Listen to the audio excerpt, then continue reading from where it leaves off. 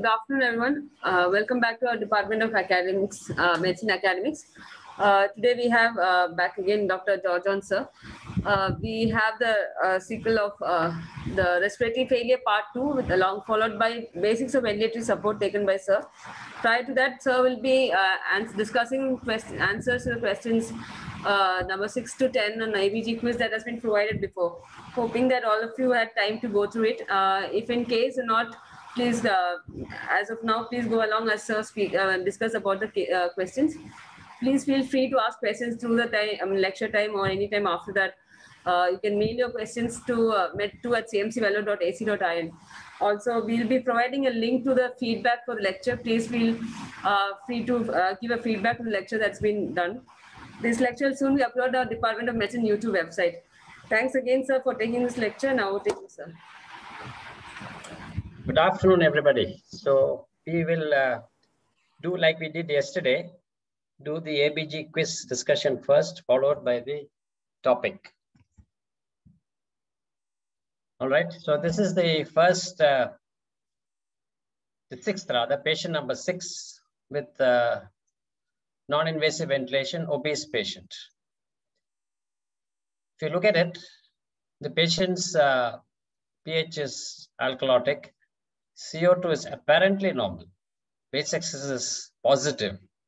So obviously this is a patient with a chronic COPD who's on non-invasive ventilation, and his oxygenation is good on 50%, but his PF ratio is low. So obviously just looking back, he may have been hypoxic, so put on non-invasive ventilation, and the gas done after that shows almost normal values. But person still has type 2 respiratory failure because he's on NIV, and we don't know what the first gases showed. This is a gas on non-invasive ventilation. So how do we interpret this? So we have a patient here who is PO2 is normal with low PF ratio. So he basically has at least type 1 respiratory failure. He probably has had type 2 before he was on NIV because his base excess is high. That is probably a response to chronic CO2 retention, which has now come to the normal range because of the non-invasive ventilation. If we had an ABG which was pre-non-invasive ventilation, we could have had a better insight into what the problem was.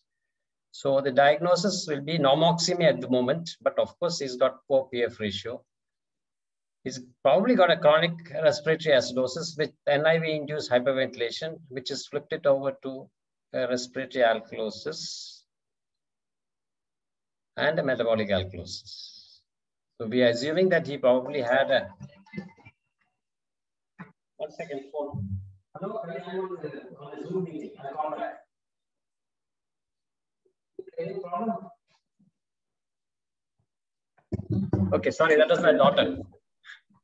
Okay, so this so the NIV has actually pushed the person to a hyperventilation, and that has reduced the carbon dioxide, which is pushed the pH further up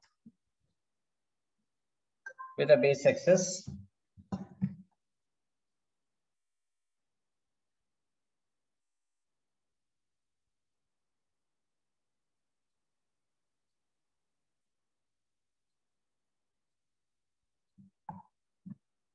With the base excess.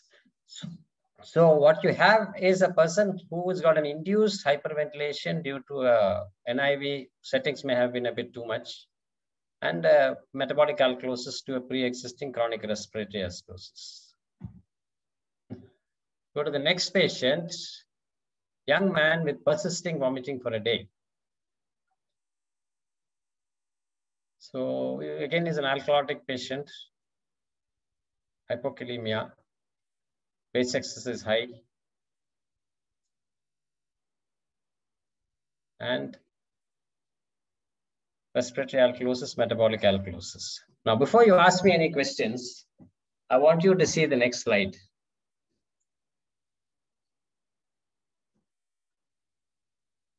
Both the values are the same. I've just changed the clinical scenario. This is just to make you think, because just by giving the numbers without the clinical scenario, Your broad diagnosis were the same, respiratory alkalosis, metabolic alkalosis. But your treatment is different in the two situations. In the first patient, we would reduce the NIV support, let the PCO to build up to a level which you reduce pH to is apparently normal range, otherwise the person is not going to breathe. And reduce the oxygen to allow the PO2 to be between 55 to 60 because he's got a chronic respiratory failure. So that person would breathe. Both of this would stimulate the respiratory center. You would also correct the potassium to reverse any respiratory muscle weakness. For patient 7, because the scenario is vomiting, we don't have a chloride in that. So we can't go further to analyze the SID. It's an old AVG machine. You may have to give saline because the alkalosis would have been due to a SID-related alkalosis. So at this point in time, I want to stop and ask you, are there any questions? So you have this same set of numbers with two different scenarios. Since we are on the second leg of our ABG analysis, I wanted you to think. If there are no questions, we go to 8, 9, and 10, because these are absolutely the same numbers with two different foundations. There's no question as of now, sir. I think we'll proceed. Yeah. All right, then we go to patient 8, pregnant lady with vomiting and tachypnea. We have a person who is alkalotic, CO2 is low. So obviously he's got respiratory alkalosis expected in pregnancy, but she's also got vomiting. Lactate is slightly higher. Base excess is negative. Chloride is 95. Sodium is 121. So SID is 20 low. And therefore you've got a metabolic acidosis with two causes and a respiratory alkalosis. Again, another patient with vomiting after resuscitation. The oxygens are okay. But if you look at the metabolic parameters, the SID is low and the lactate is increased. And the person has also got a respiratory acidosis because the PCO2 is higher than what you would expect for a pH of 7.30. The rule of thumb, it should be 25 to 35. This is higher. So that would be your diagnosis. The last patient, here we have a patient who has come with fever and hypotension. The oxygen parameters are acceptable. Again, double metabolic acidosis. Lactate is high, SID is low. And also again, the respiratory component, CO2 is higher than you would expect for such a low pH. Maybe going into respiratory failure. But look at the venous and the arterial sample CO2. The difference is high, so it's probably got a low cardiac output. Maybe early sepsis, which is to explain the lactate, and maybe going into respiratory failure because the CO2 is higher than what you would expect. So those are the 5 for this session. If there are any questions, queries, I'll be happy to answer them either at the end of this or even in the next session. And by the way, there is no session next week because it's Easter and Good Friday. So that will be 2 weeks from now when we will be starting our session on shock. Okay, we go on to part 2, respiratory failure. Respiratory support. The idea of respiratory support is to ensure oxygenation, adequate for vital organ function, but also in chronic hypoxic patients to allow continued breathing. If you give too much oxygen, that itself has problems with the person's hypoxic drive being removed. The second aim would be to remove carbon dioxide to optimize the pH. Before we go on to the actual nitty-gritty, we will like to explore a few concepts on mixing oxygen and air, flow versus concentration, which I already talked about a bit. A new concept about peak inspiratory flow rate and positive and expiratory pressure. Now, if you mix air and oxygen, the final concentration of oxygen is not a straightforward calculation because the air you mix also has 20% oxygen. You can use a mathematical formulation, or you can use this known as a magic box. You think of the oxygen required, it's in the middle of the box in terms of percentage. And 100 minus that would give you the parts of air, and that minus 20 would give you the parts of oxygen. So for example, if you want 40% oxygen, you would have to mix 100 minus 40 is 60, 40 minus 20 is 20. You have to mix air and oxygen in the ratio of 3:1. So if you have a way to air supply to oxygen supply, your liters per minute must be in a ratio of 3:1 for you to get 40% oxygen. Second one, about flow versus concentration. I've already touched on this before, that oxygen dosage is in terms of flow, but that doesn't directly translate to a concentration. You need to know the peak flow rate for that. For an average peak flow rate, as I had mentioned before, for every liter per minute of oxygen, you can add a fraction 0.25 or a percentage 2.5%. So if you're on a flow of 5 liters per minute, 0.21 plus 0.025 into 5 will give you about 34%. My previous slide, that 0.025 is wrong. The should have been 0.025, it was 0.25. So this is the same thing which I had shown in the ABG slide. At 30 liters per minute peak flow, you increase by about 2.5% for every liter of oxygen additional you give. So what is the significance of this flow versus concentration? Take 3 patients. All of them have the same tidal volume, but an increasing respiratory rate. The IE ratio, the time spent in the inspiration expiration, is 1:2. The respiratory cycle changes depending on the respiratory rate of the patient. So the inspiratory time goes from 4 to 2 to 1 as the person starts breathing faster. Now this has a consequence because the oxygen flow from the device is 2 liters per minute, which is approximately 33 ml per second. So if you spend a shorter time in inspiration, less pure oxygen can come into the person. And the rest of the flow has to be taken from air.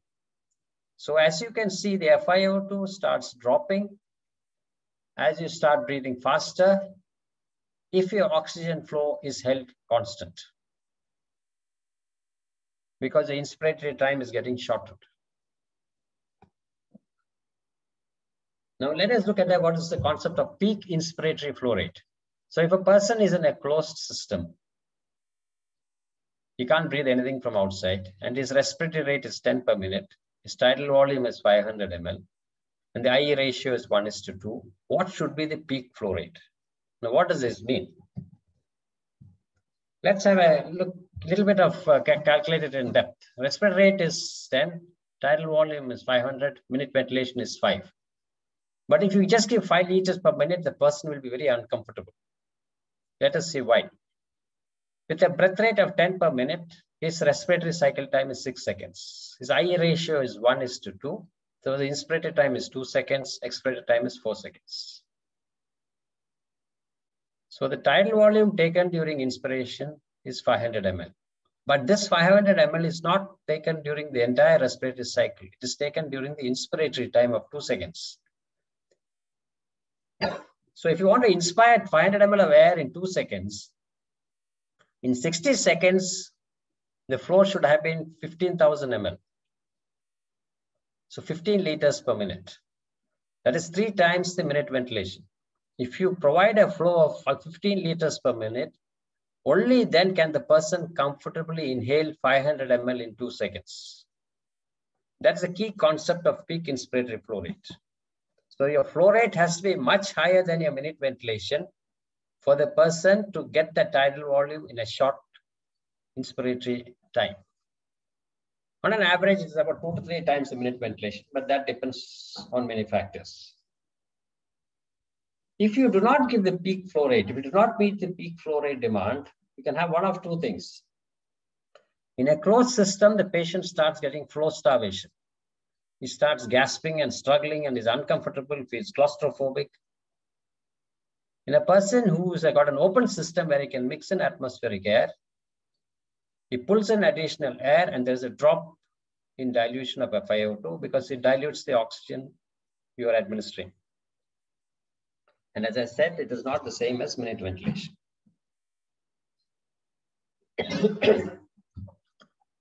Now, positive end expiratory pressure. Normally, when you breathe out, the exhalation is to the atmospheric pressure. That is considered as 0 for the respiratory physiology. The functional residual capacity is the air remaining in the lungs, and as we said yesterday, it provides the important function of keeping the alveoli open as well as oxygenating blood during the exhalation phase. If a FRC is reduced, you start getting VQ mismatch. Some alveoli may collapse, oxygenation may not be optimized, but the FRC can be increased by using PEEP.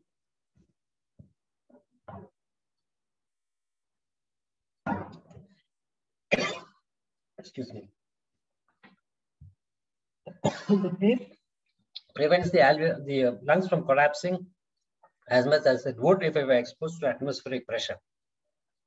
It improves oxygenation, improves lung compliance, and reduces the work of breathing. So this is what happens. If you look at the pressure volume curve, as the pressure rises, volume rises, but not at the same rate. If anybody would have blown a balloon, it's very difficult to open it up initially. Then it starts opening up fast.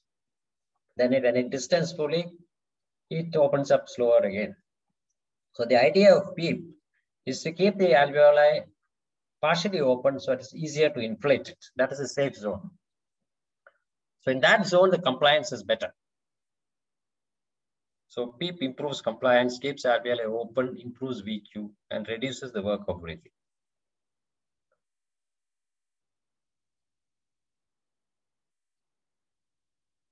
Okay, given those 4 concepts, let us see how we can improve oxygenation. One is the body position. Placing the head end of the body up decreases microaspiration and improves the mechanical advantage for the diaphragm to push down on the abdomen and thereby increase the ventilation. If a person is lying down, the diaphragm has to push all the abdominal contents horizontally. If he sits up, it is partially vertically, so it's easier for a weak diaphragm.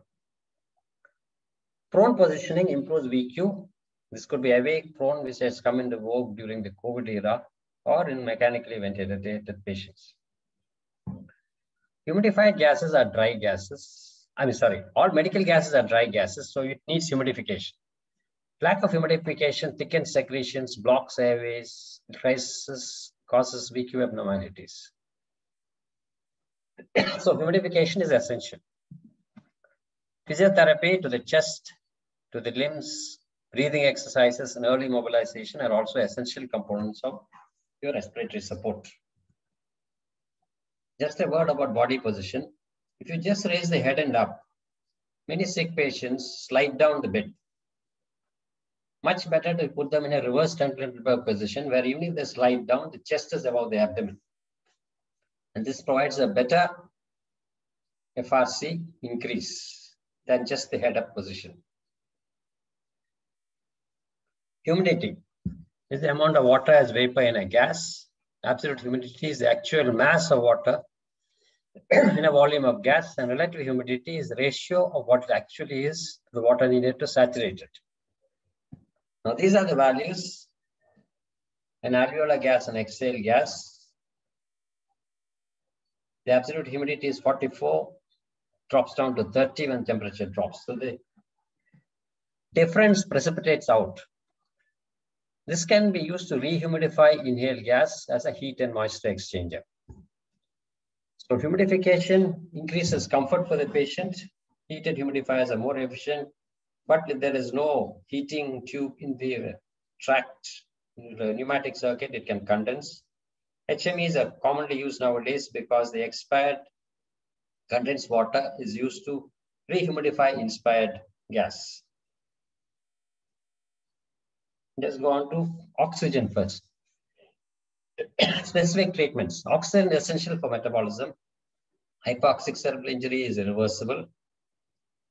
High oxygen is toxic if used for prolonged periods and used as a medication. Remember, it's in terms of concentration and flow.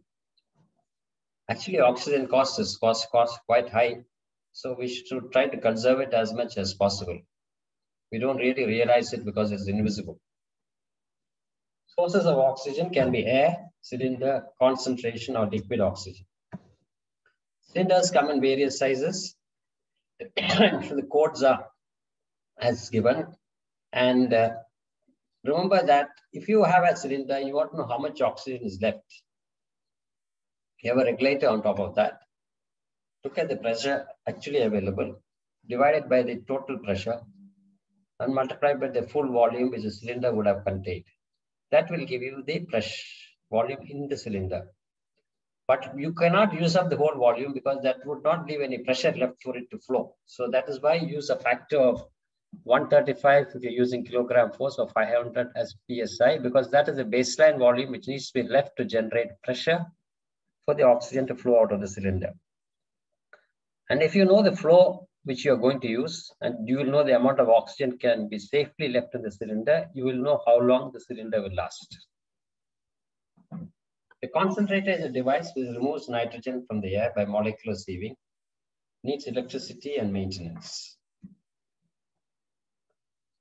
Liquid oxygen is commonly used in large institutions because it's very convenient, transportable.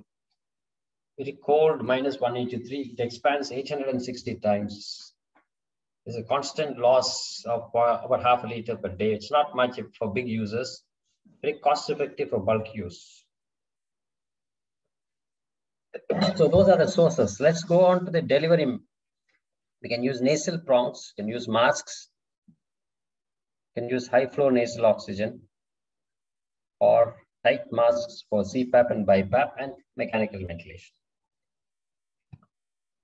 Now, these first two devices are low flow variable performance because they are not tight fitting, and they actually can allow the patient to breathe atmospheric air. And as said, depending on his peak flow rate, he can dilute the oxygen you give. But nasal cannula above 3 liters is not comfortable. And face masks, usually 4 to 6 liters per minute. Less than that will not wash out the expired carbon dioxide, which will collect in the mask. Fixed performance devices, Venturi and oxygen blenders, which are used in ventilators as well as HFNO circuits. That's a flow meter. Usually has some water in the bubble, through which oxygen bubbles through. I'm not quite recommending its use with water because it is a very inefficient humidifier, but it's very efficient as a culture medium for bugs to cause infections. So I usually don't fill that bubble with water. Just use it for the flow rate. Nasal prongs, variable concentration. Masks can be used with Venturi devices as well as with a bag so that you have a larger concentration of oxygen. And the Venturi devices can be fitted onto masks or to T-pieces onto tracheostomy tubes.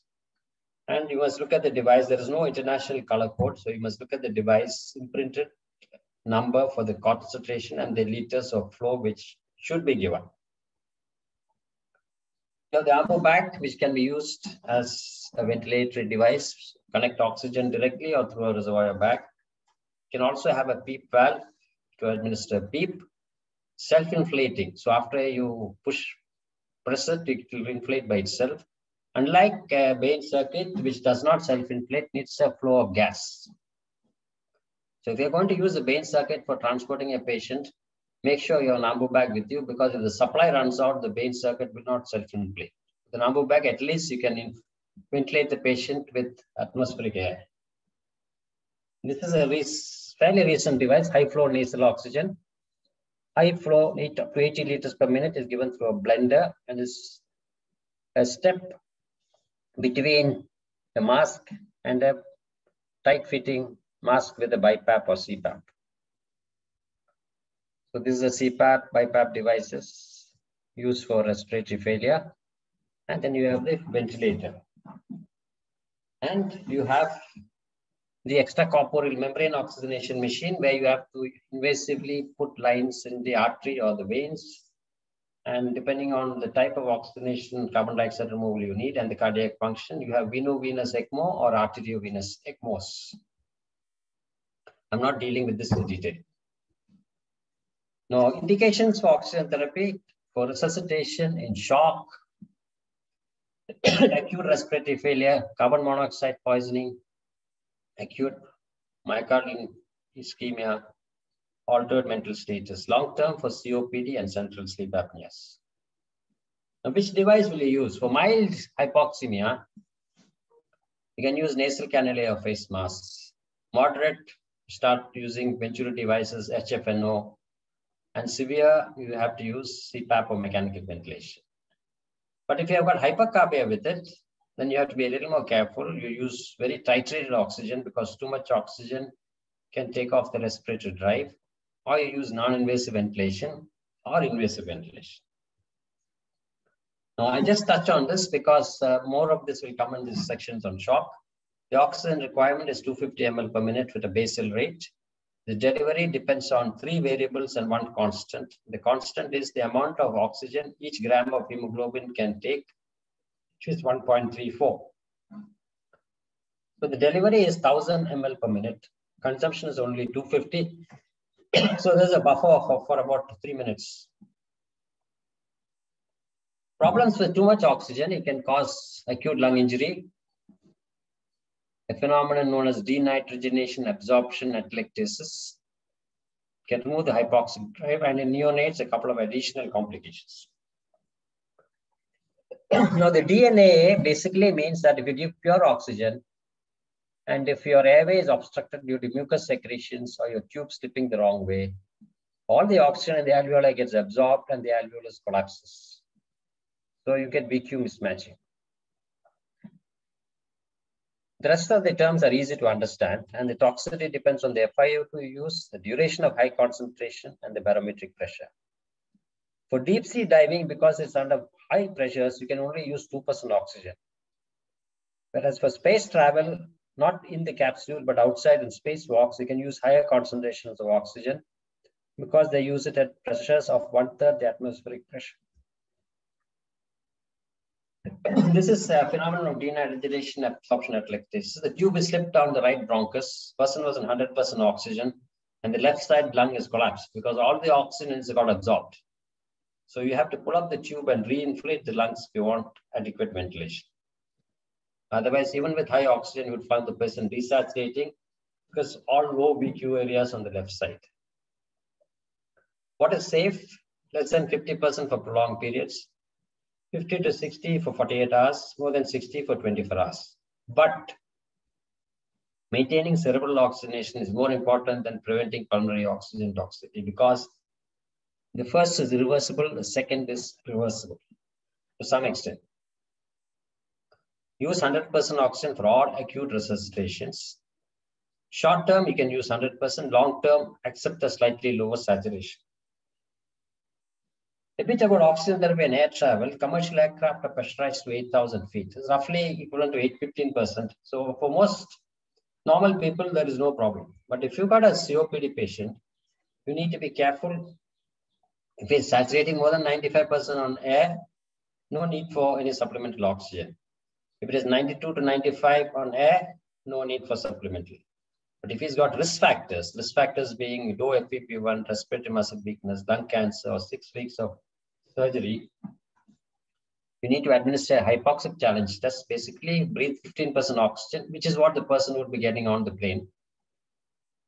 And if the SpO2 is reasonable, no oxygen needed. If it is drops, he needs to have additional oxygen during the flight. Okay, we go on to ventilation.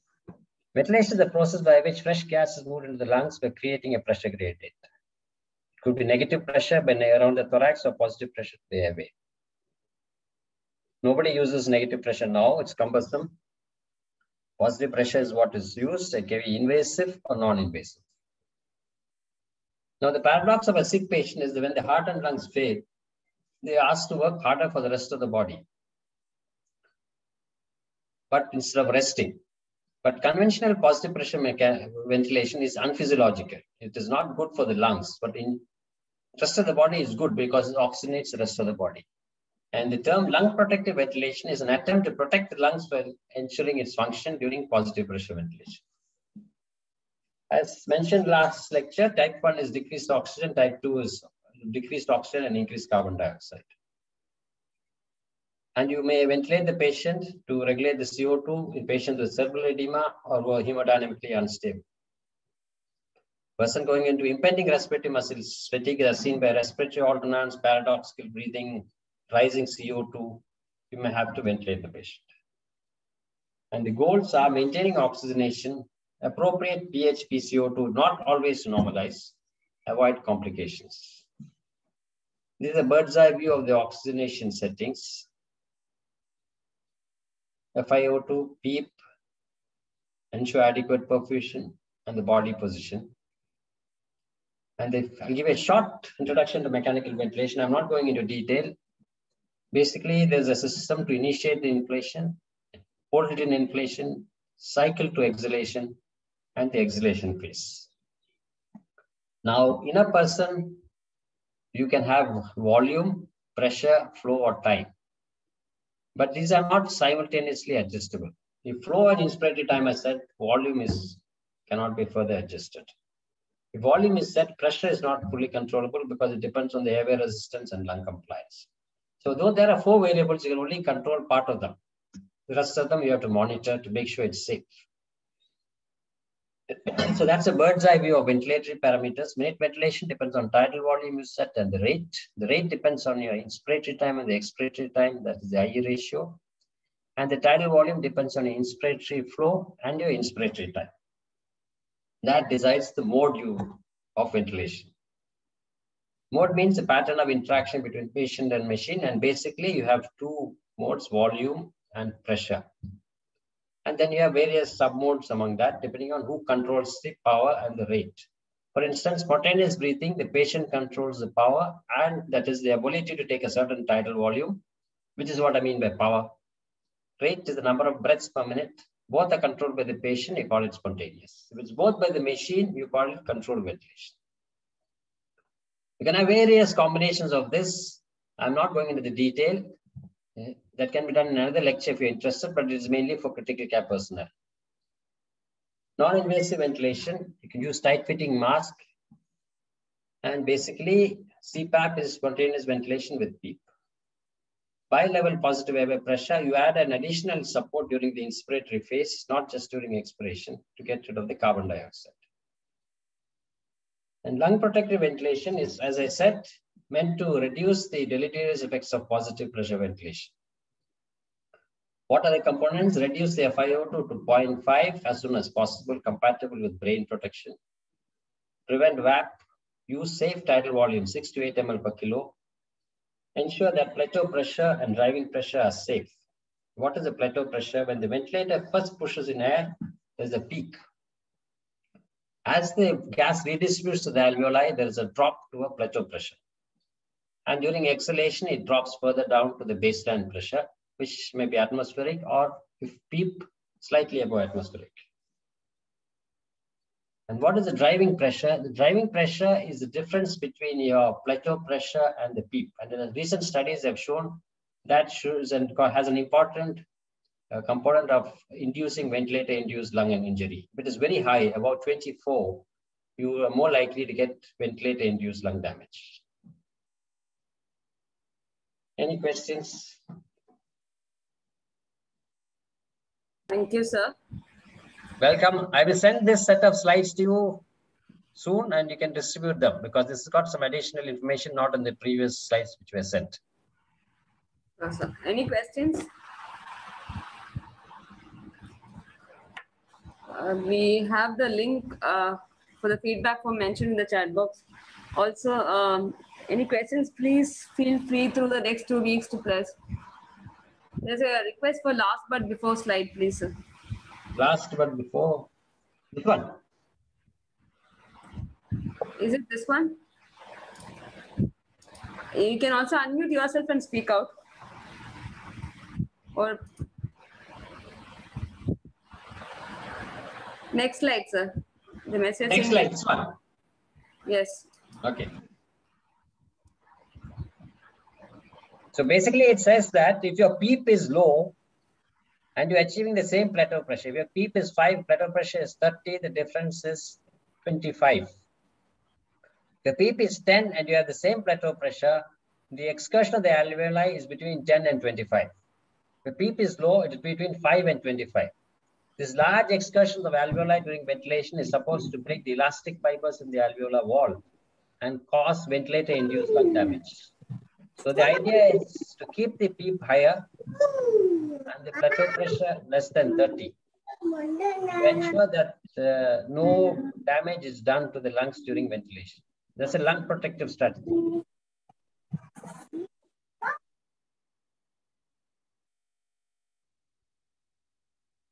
We'll have the slides sent to you. You can always ask questions next time also if you have doubts.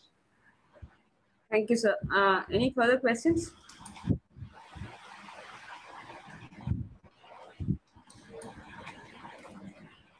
Please mail to medproof@cmcvellore.ac.in for the slides. We'll be uploading this lecture soon on our Department of Medicine YouTube website.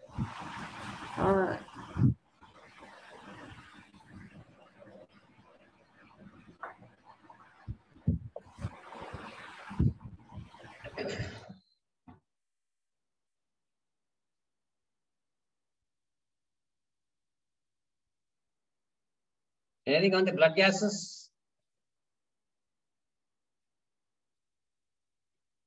Hello? APGs, any questions? Not yet, sir. Okay. I've sort of expanded the explanations because it might make things clearer.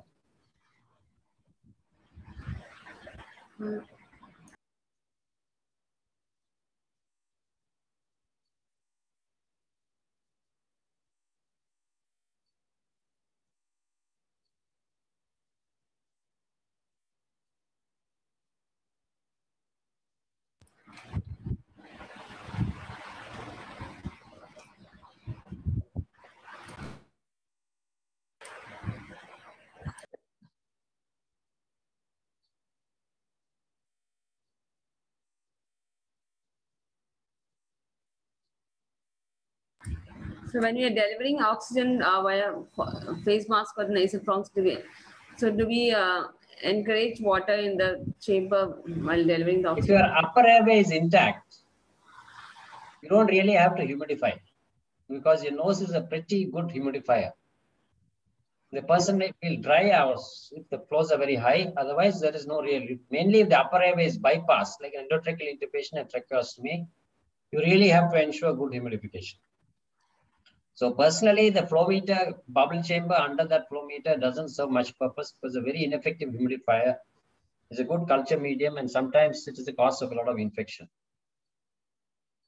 So I don't think you need to use that bubble chamber, but if you use it, well, whatever the practices in your hospital is fine. But just remember that it needs to be changed frequently. If we leave it on for a couple of weeks, it's not going to be a good humidifier solution. It will be more like a culture medium for infection. Sure, sir. Also, sir, the oxygen concentration by Venturi, which is mentioned, which doesn't go, doesn't apply when you're using a BiPAP, sir. When we have a, does it? BiPAP and Venturi are two different things. Yeah, when you're calculating a PF ratio, it doesn't extrapolate to the same amount of oxygen delivered if you're using a BiPAP with a. No, because BiPAP is positive pressure. You don't know what, unless you know the flow rate, you cannot calculate the concentration. Because BiPAP has no blender with it. A ventilator has a blender, you can titrate the oxygen accurately. But a BiPAP, you just mix the flow with the incoming gas, which is pushed by the machine. So in fact, if you increase the pressure, you will find the oxygen concentration sometimes the saturation dropping because you're pushing more air. Yes. So that is a commonly observed phenomenon. So there's no way. You basically have to increase the oxygen and the support you give and titrate it to the SpO2. Sure. There is And no way we can calculate an actual percentage. You cannot do it on a BiPAP machine.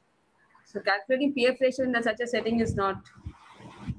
It's not possible. On a BiPAP machine, what I said to that percentage was for a person who's breathing spontaneously. On a BiPAP machine, you can't calculate it like that because you really don't know how much air is being pushed by the machine to attain that pressure. Yes, sir. That's a good point. You can't use that calculation. Correct. Any further questions? I think if that's all for today, means that we'll wind up, sir. Thanks. Thank you. Yeah. So what about NIV in a hemodynamically unstable patient? Hemodynamically unstable patients should not be getting NIV, in my opinion. You need to have it under control. Because NIV, the patient, if you actually look at the facts, in a person who is in shock, he has to deliver oxygen to a lot of tissues, but the BP is low. The respiratory muscles consume a lot of energy. And if a person needs NIV, the respiratory muscles will be consuming about 25% of the oxygen delivery to the whole body. The idea of supporting a patient in shock is to take off the body's oxygen consumption to the organs like respiratory muscles by putting him on a ventilator. Thereby, the electrical energy does the work and allow the low blood pressure to deliver oxygen to vital tissues. So if a person who's hemodynamically unstable is on NIV, it is a bit of a tricky situation because he will not be able to carry on for very long.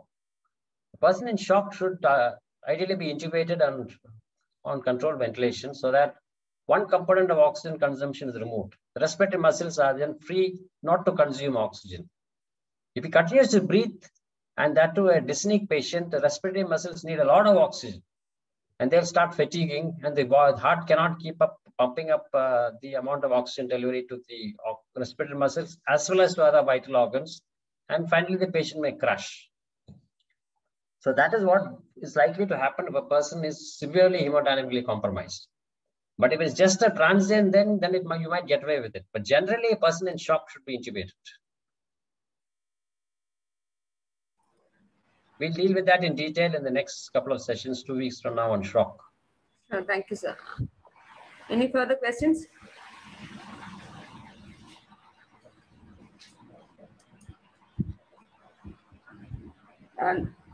It's going to be more interesting in the next session of series. I think on a day-to-day management, we'll have questions on, will be a session on a circulatory failure and shock per se. Sorry? Don has raised his hand. Don, do you have any questions?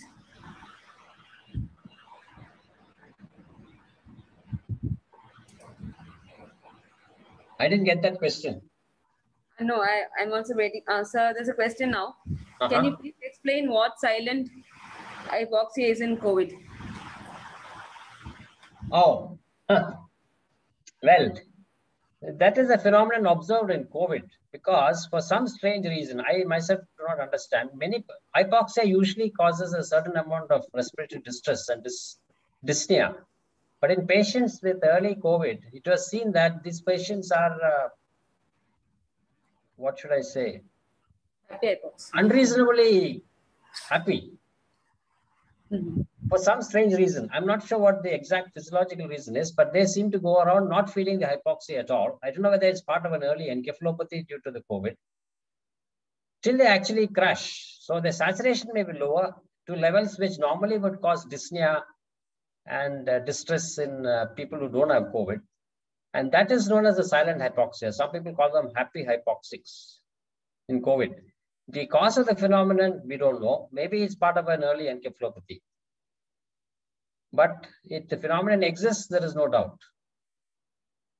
There's a question further to that, asking what type of ventilation might benefit such a scenario. No, if a person is only hypoxic, you don't have to ventilate. Remember, ventilation is to remove carbon dioxide. For hypoxic patients, you just administer oxygen. The aim of administration of oxygen is to improve oxygenation. Now, if you find that the person is happy on oxygen, his saturation is good, you go ahead and give only oxygen, nasal prongs or face masks or whatever device you have. Ventilation comes into the picture when you find the patient is fatiguing, hemodynamically unstable, or retaining carbon dioxide. Then you have to think of ventilation to remove the extra carbon dioxide from the body and reduce the work of breathing.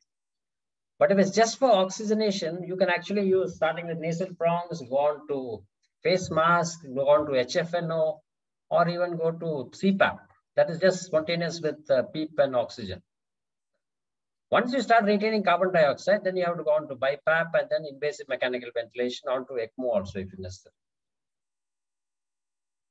So that is the sequence. Sure, sir. I think, Don, that cleared your doubt, I think. Any further questions? I think you'll be able to unmute yourself now if any further questions.